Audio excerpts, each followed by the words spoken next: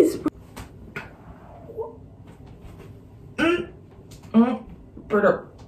I don't know why the heck I just did that. No! Okay, so, God, I'm sweating. I don't even know why I'm sweating. I literally just woke up this morning and was like, you know, I'm just gonna film this. Sorry. Oh, lordy. We're just gonna do a video. I have story time. Okay.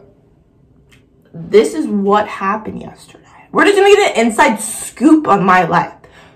What happened? Okay, right? I take my dog. My dog is like a Bichon. I don't know if y'all really know what a Bichon is, but he's like a Frenchie. He's like this really cute, cloudy, fluffy dog.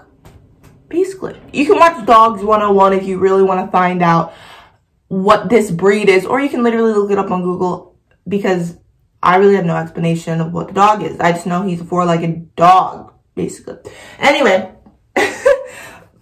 He got loose. That was the most scariest thing in my life. Anybody else can experience that, their dog getting loose, going under their fence, going into their neighbor's yard, He was able to get under the gates, y'all. I was just like, how was he able to? I mean, dogs are smart. My dog is pretty smart. He's intelligent, to what you can say. He's intelligent.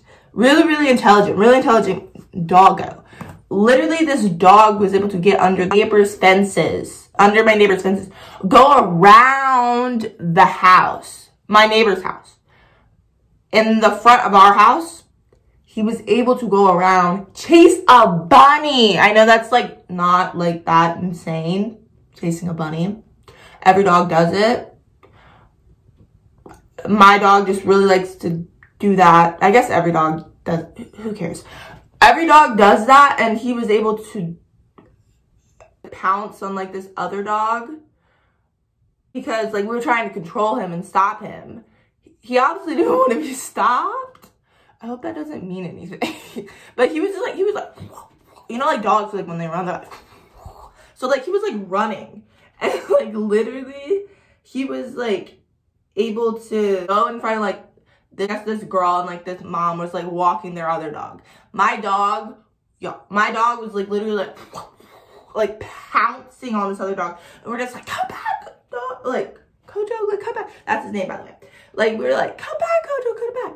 And of course he wants to run the opposite way, and we're all like, come back.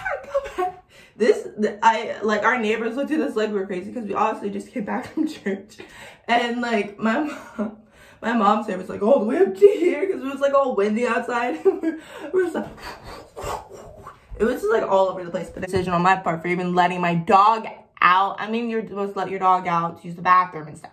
We usually let him out in the backyard. We just didn't know there was holes in the fences. Now we know. Now we know that. My dad knows that. So now he just has to go all the way back to like some place, and like fix these holes in the fences.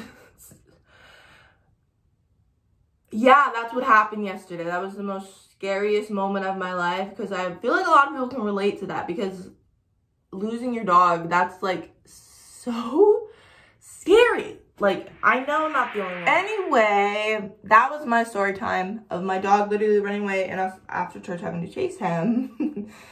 Our dog, he's 3, he's crazy. I get it. We really need to train him. We've literally had this dog for like so long. We haven't trained him. We need to get on that. Maybe we'll call like some place to train our dog, because he just needs to be trained. I messed up. I literally like messed up. That's just part of life. You mess up, you go through things, you mess up. Every day is trial, every day is tribulation. What are we gonna do about it? Nothing, because we just gotta stay chill. But I'm not gonna get mad, because that's what the devil wants me to do, and I'm not gonna do it for him. You can't succeed. In your face. I'm in your face. What? You want some of this? You want some of this? You want some of this? I bet you don't. You don't. I'm just gonna end the video because I don't have anything else to say. So, bye.